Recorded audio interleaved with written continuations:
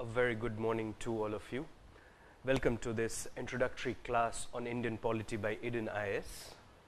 Today we'll understand four things primarily. First, what is a constitution?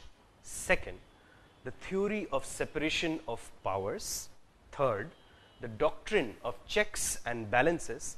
And then fourth, a kind of comparison between constitutional supremacy and parliamentary sovereignty.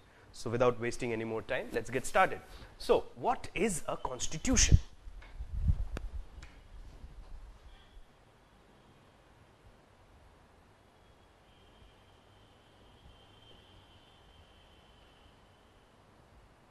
What is a constitution? Simply put, the constitution is the basic fundamental law according to which the country will be governed. It means that all the executive actions means actions of government of India or government of any state. Second, legislative actions, it means laws made by the parliament as well as the laws made by other state legislature. And the actions of the judiciary, it means the Supreme Court, High Court and other lower organs of judiciary. They all be in conformity with the provisions of the Constitution.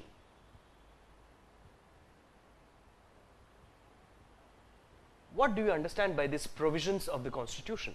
The provisions of the Constitutions are its articles, schedules,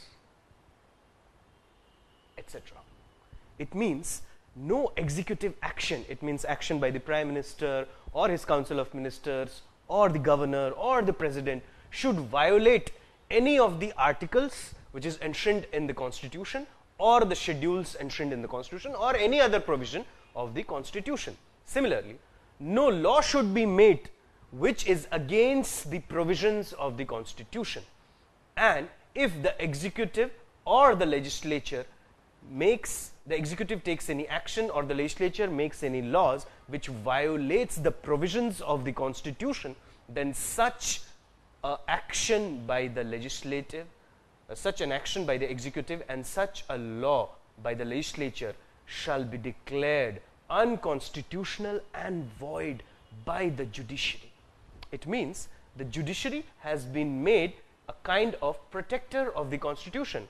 It is also the final interpreter of the Constitution as far as India is concerned. But leave all of that. Let us first understand that what is the Constitution. A Constitution is a basic fundamental law as per which the country is governed. It means as per which executive actions are taken, laws are made and judicial pronouncements are done. So that is a Constitution. Now, Constitution is actually a legal document.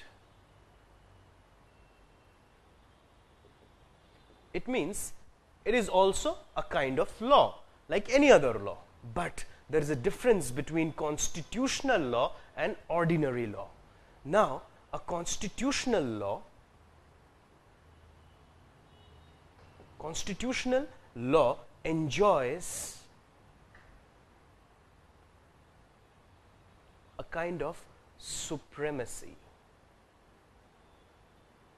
over other laws.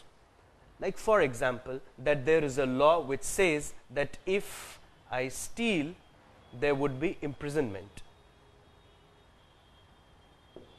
Do you understand this? And this law has been made by the parliament. Suppose the parliament has made a law, simply it says कि अगर चोरी करोगे तो jail जाना पड़ेगा. So if you steal, there would be imprisonment. Now, this becomes an ordinary law. It means it is made by the parliament. Constitution is also a law. Like, it gives you a right. For example, this law gives you a right that if your commodity is stolen, you can file a case that the person has violated a law of the land, and that law is an ordinary law. Similarly, Constitution also gives you some rights, for example, fundamental rights. And if anyone violates these rights, then also you can enforce them in a court. But What is the difference then between this law, it means an ordinary law, and a constitutional law? The difference is that this constitution enjoys special legal sanctity. It means it is very pure. Such a law which is made by the parliament cannot violate the constitutional law. But a constitutional law should not always conform to ordinary laws. It means all laws are derived from the constitution and not the constitution as such. Do you understand that? So, what is a constitution? Constitution is the basic fundamental law as per which the country is governed, and it enjoys a special legal sanctity, whereas other laws enjoy only legal sanctity. So, do you understand that? So, constitution is that basic fundamental form of law which allows that how the country would be governed. So, we understand what is a constitution. Without a constitution, there would be executive tyranny as well as legislative tyranny. Tyranny means atyachar. So, if you want the country to be governed by law, you need a constitution. If this constitution is created by the parliament, it becomes an ordinary law. Whereas, if this constitution is created by a super parliament, it becomes a supreme law. Like for example, in England, it is the parliament that has created the constitution. So, their constitution is an ordinary law. Whereas, in India, it is not the parliament that has created the constitution, but it is the constituent assembly that has created the constitution. And hence, it is a kind of super parliament. Hence, the constitution for us becomes a supreme law. In England, it is the parliament which has given the constitution, but in India, it is the constitution which has given the parliament. And the constitution was created by the constituent assembly, which is a kind of super parliament. So, in India, there is a kind of constitutional supremacy which is absent there in Britain. So, constitution, we understand, is the basic fundamental law as per which a country is governed. It enjoys special legal sanctity and is often created by a super parliament. Constitution is required to run the country. It is the basic fundamental law as per which the country is governed. No other law should violate any of the provisions of the constitution. And if a law is made in contravention to the provisions of the constitution, such a law would be unconstitutional and void. Now, when I say the country would be governed in accordance with the provisions of the constitution, I mean that all the executive actions that are taken, all the legislative actions that are taken, and all the judicial pronouncements that are made must be in conformity with the constitution. So, we understand what is a constitution. Let us go to our second topic, that is theory of separation of powers.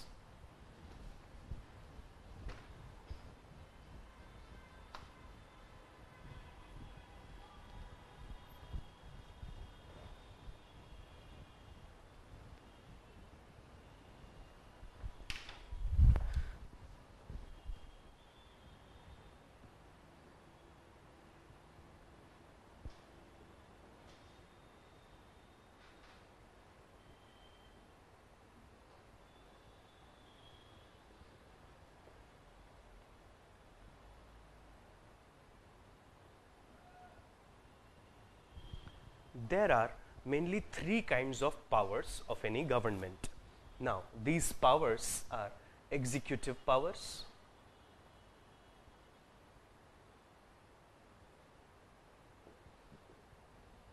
legislative powers,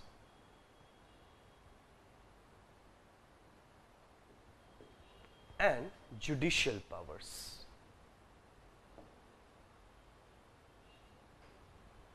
Executive powers simply means the powers which is exercised by the officials of the government. Legislative powers means the power which is exercised by the parliament. and judicial powers, obviously you understand, is the powers which is exercised by the Supreme Court, High Court and other courts. This theory of separation of powers was given by the French philosopher Montesquieu, and he says that all powers of the government must not be concentrated in one organ, but they should be separated into different organs. To understand this more properly, let's go to a society where there is a supreme king or a queen. It means a monarch. Now, his order is the supreme order. So, he has all the absolute executive powers. Similarly, his word is the law. Whatever the king says becomes law. So, he has the extreme or supreme legislative powers, and he is the fountain of justice. When there is a dispute between anyone or any of the subjects in the kingdom, they go to the king to seek justice. So, all the powers of government, be it executive powers, legislative powers or judicial powers, are vested in the king or in the monarch. So, it is the king or the monarch who has all powers of governance, and there is no separation of powers. It means all powers combined in one and invested in one person. What is theory of separation of powers? It says just the opposite of this. It means that the job of legislature would be to make laws.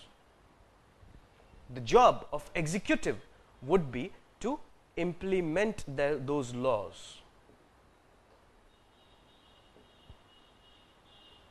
or you can say execute the laws. Whereas the job of the judiciary would be to test the laws and executive functions. Now, try to understand this.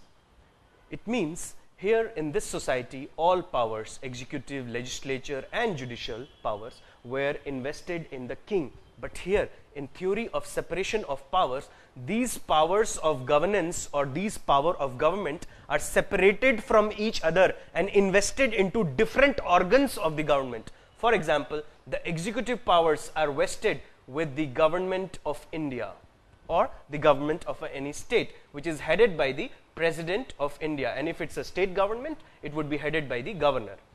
Legislative powers are invested in the parliament if it is the case of a union, and in the legislative assemblies if it is the part of a state. And judicial powers are invested in the Supreme Court, High Court and other lower courts.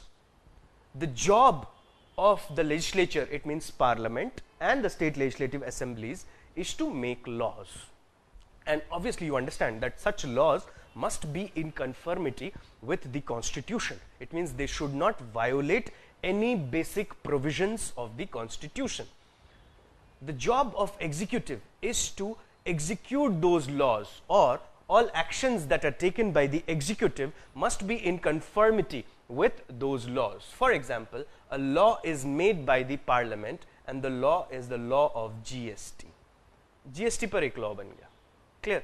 Now, this law, the GST law, is made by the legislature, and now if taxes are taken by implementing the GST law, who would implement it? It would be the tax officials, the indirect tax official.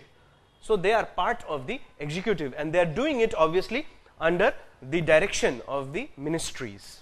For example, the Ministry of Finance. So, taxes cannot be taken without an authority of law.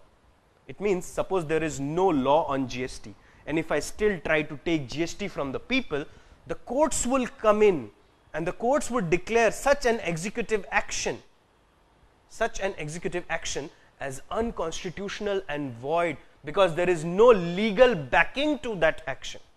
Do you understand this? So, the job of legislature is to make laws and the job of executive is to execute those laws. And if an action is taken by the executive without a legal backing, such an action would be invalidated by the judiciary. Now, suppose a law has been made, and suppose the law is GST, which takes away your freedom to speak or the freedom to express. Now, this is a fundamental right. It means, remember, I told you that the Constitution has given you some rights. Similarly, ordinary laws can also give you some rights. But these rights should not violate these rights. So, suppose that a GST law is made and that law takes away from you your freedom of speech and expression, then such a law is violating the Constitution, because it is taking away from you your fundamental right to speak and to express yourself. So, such a law would also be invalidated by the courts. So, do you understand this? The job of executive is to execute the laws. The job of legislature is to make the laws. And the job of judiciary is to test the laws and the executive actions, that whether they are in conformity with the Constitution or not. And if the judicial or the judiciary finds that they are not in conformity or they are violating some basic provision of the Constitution, then such laws or such actions would be declared as unconstitutional and void. It means they would be meaningless because they are violating the Constitution, and the country is governed as per the Constitution. Constitution has special legal sanctity. Sanctity matlab pavitrata. Whereas such ordinary laws have only legal sanctity. They have no special legal sanctity. It means these laws cannot violate the provisions of the Constitution. What are the provisions of the Constitution? The articles, the schedules, the parts, etc. And it is clearly violating one article, which is Article 19, Clause 1, Sub-Clause A. It means the freedom to speak and to express yourself. It means all citizens of India has this freedom, but if suppose the Parliament makes a law on GST, in that law it takes away from you your freedom to speak and express. Now, don't get confused that the GST does not takes away that right from you. I am just hypothetically presenting a situation so that you can understand the limitation of legislative powers. Now, suppose a law has been made by the legislature which takes away the freedom to speak and express. Such a law would be invalidated by the court. This is the theory of separation of powers. It means the powers of governance, which are executive, legislative and judiciary, are not invested in one authority or person, but they are invested in different authorities or different persons. For example, here the executive powers are invested in the government, the legislative powers are invested in the Parliament, and the judicial powers are invested in the courts. Clear? That is the theory of separation of powers, and this was given by the French political philosopher Montesquieu. Now, this theory of separation of powers comes with a natural appendage. And what is that natural appendage? It is the doctrine of checks and balances. What is this doctrine of checks and balances? It means I understand the job of legislature is to make laws. The job of executive is to execute the laws. Which laws? The laws which are made by the legislature. And the job of judiciary is to test the laws. And test the laws, and the testing is done with respect to Constitution. If the laws or the executive actions violate the Constitution, then the judiciary declares such action or such laws as unconstitutional and void. It means they have no legal competence left. Try to understand this. What is this doctrine of checks and balances? It means that every organ of the government exercises some control over the other organ. It means the legislature checks the executive, controls the executive controls the legislature to some extent, The executive controls the judiciary controls the executive to some extent, and so is the legislature and the judiciary.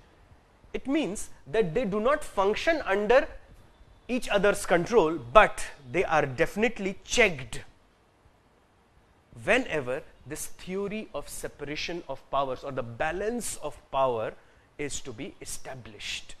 It means, for example, see, the executive appoints the judges of the courts. So there is a kind of control that the executive has, at least in the appointment of the judges in the judiciary. Similarly, the judges can be impeached only in the parliament. So the parliament or the legislature has the control of removal of judges. So judges are appointed by the executive, they are removed by the legislature. Similarly, you see that the judiciary can give some directions to the executive as well as the legislature. This is nothing but judicial activism. Similarly, you see that the executive can decide that when the parliament is dissolved, for example, like the government of India or the government of the day loses a vote in the parliament, and suppose it's a no confidence motion and the government lost it. So the government can just ask the president to dissolve the parliament, or they dissolve the lower house of the parliament, Lok Sabha. So it's a kind of control. This is the doctrine of checks and balances, where one organ of the government checks the other organ to maintain a balance of power, which is promised under the theory of separation of powers. Now, this theory of separation of powers and the doctrine of checks and balances are to be found in the United States of America's Constitution, or the US Constitution. You find that USA has a judiciary which is headed by the US Supreme Court. USA has an executive which is headed by the US President, and the US Congress, which is their legislative bill wing.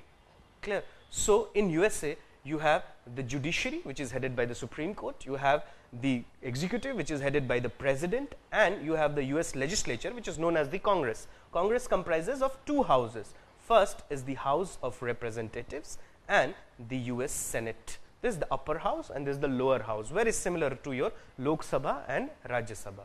So in USA we have a true separation of powers. It means all organs of the government are separated from each other, and all of them have their assigned jobs. Like the President executes, the judiciary tests, and the Congress makes laws. Whereas in India, if you see that this true separation of power is not followed, it means that those who are in the government has nothing to do with the legislature or the judiciary. It means a minister of, say, the Trump administration is not a member of the US Congress. He neither sits in the House of Representatives nor in the Senate, nor is he a member of the US judiciary, the Supreme Court, High Court, or any other court. It means that once you are into the executive, you have no business with the legislature or with the judiciary. Similarly, if you see the judges of the Supreme Court, you will find that the judges of the Supreme Court of America are not part of the government. They are also not part of the legislature, but they are part of the judiciary and are separated from the executive and the legislature. Similarly, if you are a member of the US Senate, which is the upper house, then you do not become a part of the executive. It means you have no function under the president and you have no function under the judiciary. There is a clear separation of powers. Whereas in India, you see that you have the judiciary in India. It means the judges of the Supreme Court, judges of the High Court, and judges of lower courts. And you will find one thing, that these judges, it means जो judge है Supreme Court में या High Court में, वो government का part नहीं है, ना ही वो parliament का part है. It means, like suppose you have the Indian judiciary, you have the Indian parliament, and you have the government of India. This becomes your executive, this is your legislature, and this is your judiciary. So the judges of the Supreme Court, High Court, and other lower courts are not part of the parliament. You understand that? They are also not part of the government. So there is separation of powers, at least from the judicial standpoint. But here is the difference between the US Constitution and the Indian Constitution. Here, the government is drawn from the parliament. It means that all the ministers, you think of the Prime Minister or any other minister in the government of India, they are taken from the parliament. It means they are either a member of the Lok Sabha or a part of the Rajya Sabha. For example, think of Mr. Narendra Modi, he is a member of the Lok Sabha. Whereas you think of Mr. Arun Jaitley, he becomes a member of the Rajya Sabha. So all the ministers, including the Prime Minister or any other ministers, are taken from the parliament. This is your parliament, the Lok Sabha and the Rajya Sabha, this makes up your parliament. So in India, can I say thus that if this is the legislature, the executive is a subset of the legislature and is taken from the legislature. Whereas you see that Donald Trump is not a member of the US Congress, nor his ministers are members of the US Congress. So here you see that India has theory of separation of powers only in a partial sense. What do I mean by that? It means that you have judiciary which is separated from the executive and the legislature, but the executive is not separated from the legislature. All the ministers of the union are taken from the union parliament. Same is the case in state government as well. It means that be it the chief minister or any other minister of a state, they would be taken out of the state legislative assembly. So in India, there is partial separation of powers. It means that judiciary is separated from the legislature and the executive, but the executive and legislature are not completely separated. In fact, executive is a subset of the legislature. This form of government is known as parliamentary form of government. Why we are calling it parliamentary form of government? Because it is the parliament. See, the legislature is the parliament. So the parliament is giving you the government. And the government is nothing but executive. So the executive is given by the parliament. Hence, it becomes parliamentary form of government. But here, the arrangement is known as presidential form of government.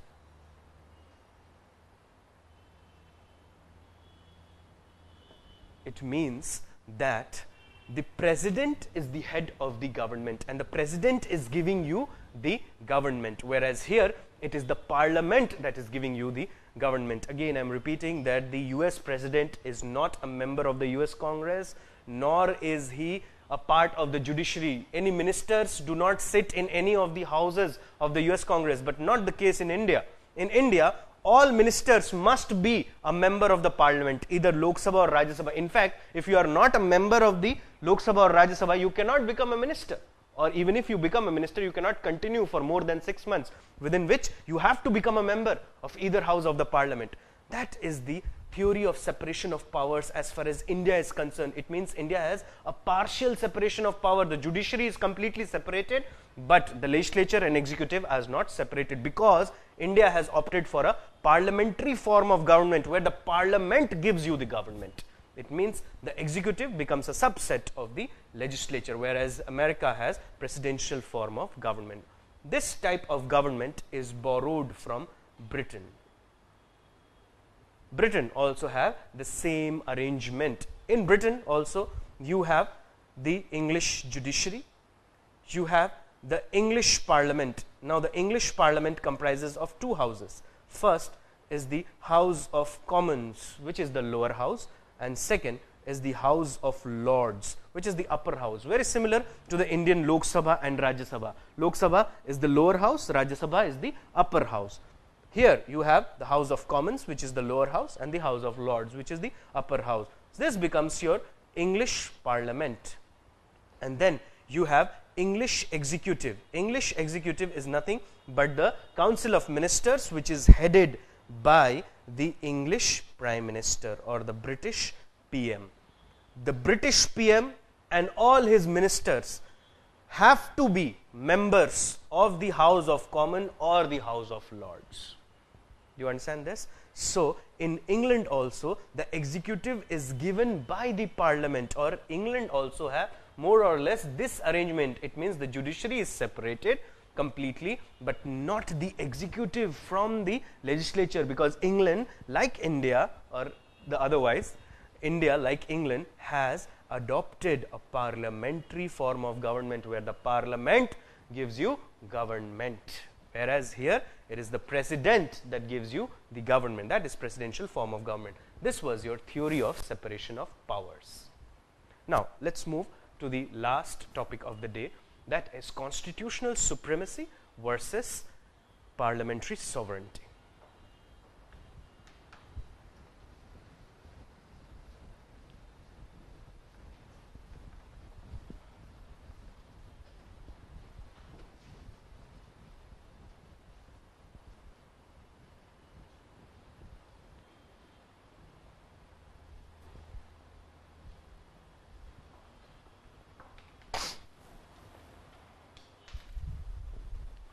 To understand this, let us move to these two countries.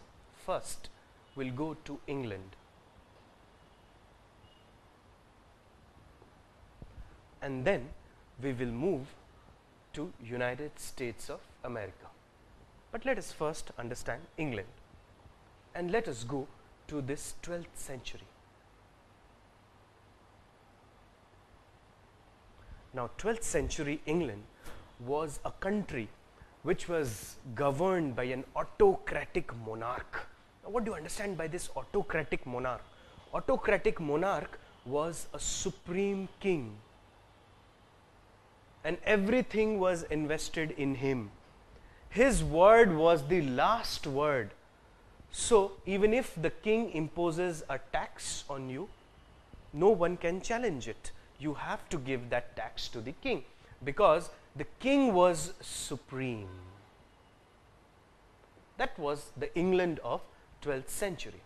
Now, as times passed by, the king became more and more autocratic, totalitarian. It means he imposed taxes, waged wars, and did whatever he wanted. It means the purse of England, or जो खजाना था England का, the purse of England was the king's purse.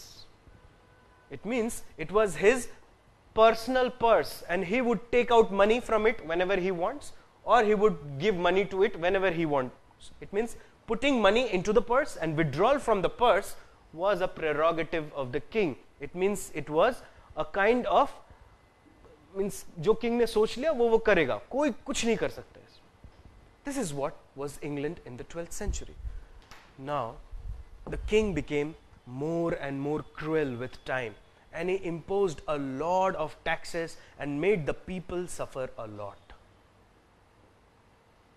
So, there was a war between the people and the king, and the people won the war. And as the people won the war, they replaced this system, and they declared that the king should not act against the wishes of the people. Rather, the king should act as per the wishes of the people, and the wishes of the people would be reflected by a parliament. Now, what would be a parliament? Now, a parliament would be, so there are people, you can understand, and there is the king. Prior to this war between the people and the king, it was the king who would declare how the people would eat, how they would live, what money they would earn, and how much they would pay as taxes. The king would also declare war whenever he wants. He would conclude peace whenever he would want. He would build whatever he would want, and no one will ever question him. Do you understand this? But after this war, when the people won against the king, they decided that the king should not act as per his whims and fancies. मतलब अपनी मनमर्जी से नहीं चलोगे. You will act as per the wishes of the people. Now, whatever the people would decide, you have to work in accordance with this. And people's decision would be reflected by a parliament. Now, what is a parliament? A parliament will be comprising of people's representatives. It means those who would come out from the people as such. For example, say if there are 10 lakh people, maybe 100 would be chosen from them as representatives of those people who would be elected by the people, and these representatives would gather in the form of a legislature which would be known as parliament. Now, this parliament would give the ministers to the king. So, you have the parliament, which would give the ministers, because England has not actual separation of powers. It means the executive and the legislature are not totally separated from each other. So, the parliament, a part of parliament becomes the ministers, and these ministers would aid and advise the king. These ministers would aid and advise the king, and the king should act in accordance with the aid and advice. The king's actions should be guided by the aid and advice of the ministers, who would be responsible to the parliament, and the parliament would be responsible to the people. So, the king will act in accordance with the wishes of the people. Do you understand that? So, in 12th century England, the king became autocratic monarch, and thus there was a war between people and king. The people won it, and the people tried to curb the executive tyranny, because king was the executive tyranny, with the help of a parliament, and they declared that no actions can be taken by the king without the aid and advice of the ministers, and the ministers should act in accordance with law. That law would be made by the parliament. The ministers would be responsible to the parliament, and the parliament would be responsible to the people. In this way, the people can control the actions of the king. This is known as democracy. So, democracy was established in England. Do you understand this? And monarchy was replaced. It means democracy simply means popular sovereignty or supreme power by the people, and the people express that supreme power with the help of a parliament, and the parliament gave the ministers. Ministers would advise the king. Now, in England, parliament is supreme. It is the parliament then which created the constitution, and the constitution created the executive and the judiciary. It means it is the British Parliament, because the Parliament was a result of the struggles that the people had to wage against the king. The people won that struggle, and they tried to control the king with the help of a parliament. Now, the parliament made a constitution and declared that the executive and the judiciary must function in accordance with the constitution. This is known as parliamentary sovereignty or supremeness of the parliament that exists in Britain, because in the course of struggle with the king or against this autocratic monarchy, they found parliament as the answer, and no one in Britain would ever think of putting any curb over the parliament, because the parliament is supreme, or the parliament is sovereign. Sovereign means it is independent, and it is not under the control of anyone, not even the constitution, because the parliament has given the constitution, and the constitution has created executive and judicial action. So, if the parliament makes a law which is violating the constitution, the courts cannot declare in England such a law as unconstitutional, as void, because the constitution is under the parliament and not the other way around. It is not the constitution that is under it is not the parliament that is under the constitution, but it is the constitution that is under the parliament, because parliament was the ultimate result of the struggle of the people of England. So, no one in England would ever think of putting any curbs over the parliament. You understand this? This is known as parliamentary sovereignty. Now, let us go to this continent.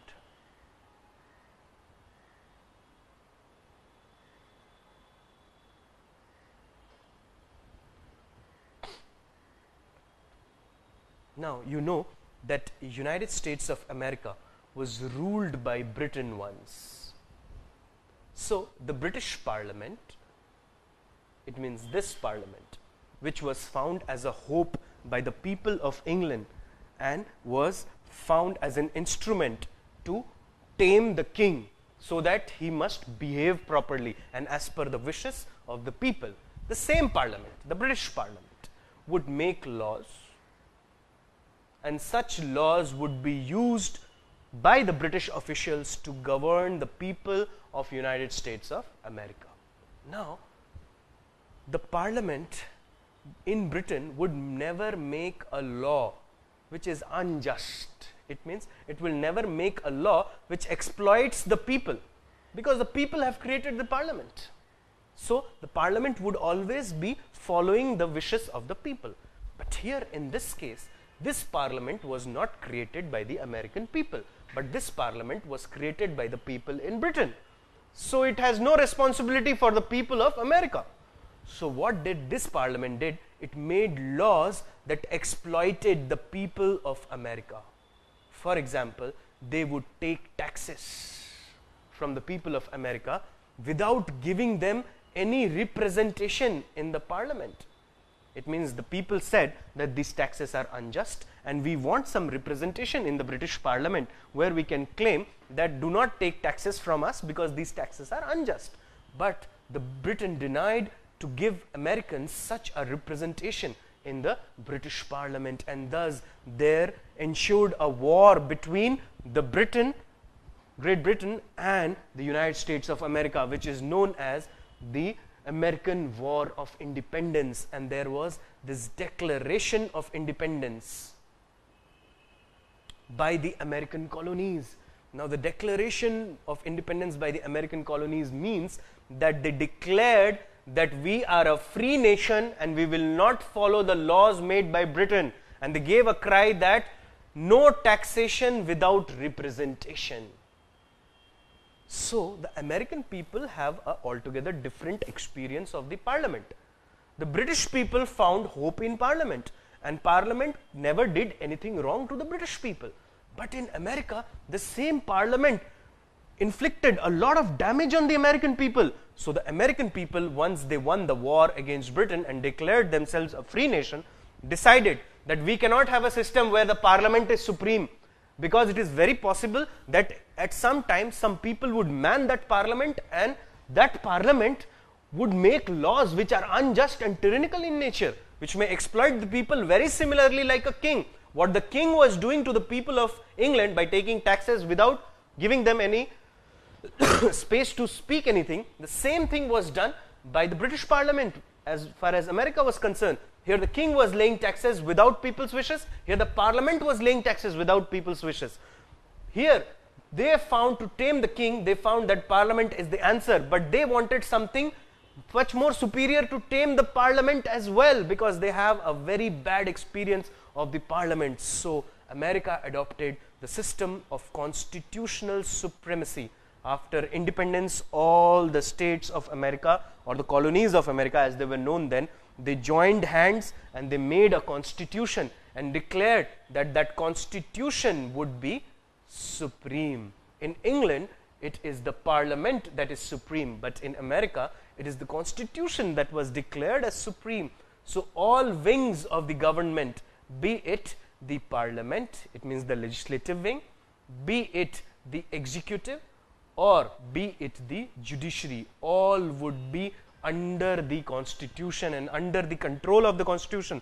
They would be subservient to the constitution and nothing would override the constitution. So if a law is made by the American Congress, which is the American legislature, remember it has two houses, the House of Representatives and the Senate. So if the American Congress makes a law which violates the constitution, the American Supreme Court will strike down such law. if the executive or the American president takes an action which is against the Constitution, the Supreme Court of America would strike down such action. So the judiciary becomes the protector and the interpreter of the Constitution. Judiciary also becomes the guardian of the Constitution, because it is the judiciary that would ensure that the legislative actions and the executive actions are in conformity with the provisions of the Constitution. But that will not happen ever in Britain. In Britain, suppose the Parliament makes a law which violates the Constitution. We have seen that the judiciary cannot do anything. Suppose executive takes an action which violates the Constitution, the judiciary can invalidate such action, because the Constitution has given that power to the judiciary. But the Constitution itself was created by the Parliament. So judiciary is very powerful. The Court of England is very powerful against the English executive, but it is helpless before the English Parliament, because in Britain you have parliamentary sovereignty. It means supremeness of the Parliament, whereas in America you have constitutional supremacy. The courts of America have equal power both against the legislature as well as the executive. If they violate any of the provision of the Constitution, the judiciary would declare such an action as unconstitutional and void, because it is the Constitution that is supreme, whereas there it is the Parliament that is supreme. India also has a similar experience. It is this same British Parliament that made laws for India. Remember the Indian Councils Act 1909, Government of India Act 1919, Government of India Act 1935, the Charter Acts and all those kind of acts. It means these acts were laws, or they were constitutions made by the British Parliament. But since this British Parliament was functioning not as per the wishes of the people of India, but as per the wishes of people of England, the same laws, the same Parliament which was very friendly to the British people did or inflicted untold damage on the Indians. So the experience of the American people and the Indian people is very similar. It means both of them have suffered at the hands of a Parliament. So both of them have adopted a system which is known as constitutional supremacy. It is not the Parliament that has created the Constitution in India or in US, but it is the Constitution that has created the Parliament. And who created the Constitution? It is the super Parliament or a constituent assembly that has created the Constitution. So that is the concept of parliamentary sovereignty versus constitutional supremacy. In India and USA, you have constitutional supremacy. It means the Constitution is supreme and all other organs of the government are subservient to it. Whereas in Britain, you have a system where the Parliament is supreme and everything, including the Constitution itself, is subservient to the Parliament. So that is all we will have for the day. So today we learned 4 things. First, what is Constitution? Constitution is the basic law as per which the country is governed. Then we understood what is theory of separation of powers. It was given by French scholar Montesquieu, which means that all the organs of the government are separated from each other. The job of the executive is to execute laws, the job of legislature is to make laws, and the job of judiciary is to test laws. We also understood the doctrine of checks and balances. It means one organ of the government checks the other organ so that they maintain the balance. Clear? Like the judiciary, the judges are appointed by the executive and the judges are removed by the Parliament. Similarly, the executive or the government can initiate legislation in the Parliament. The Parliament will make the government answerable. So there is some sort of checks. And finally, we understood the difference between parliamentary sovereignty and constitutional supremacy. In Britain, we have parliamentary sovereignty, that is, the Parliament has created everything, including the Constitution. So everything is under the Parliament and the Parliament is supreme, whereas in USA and in India we have constitutional supremacy. It means the Constitution has created everything, including the Parliament. That's all from me. Thank you very much.